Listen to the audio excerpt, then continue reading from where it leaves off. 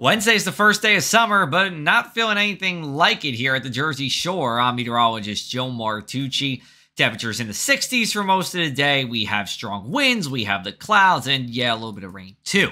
Let's take you through it. So the morning hours should be dry for all of the Jersey Shore here. So if you do want to go to the beach or the boardwalk or hop on the boat, you'll be okay then. It's when we get into the afternoon that this slowly works from north to south. If you're in Seaside Heights or you're in Ship Bottom, most of the day is going to be dry, but notice those temps only in the 60s here, and we're going to stay in the 60s even into Thursday as well.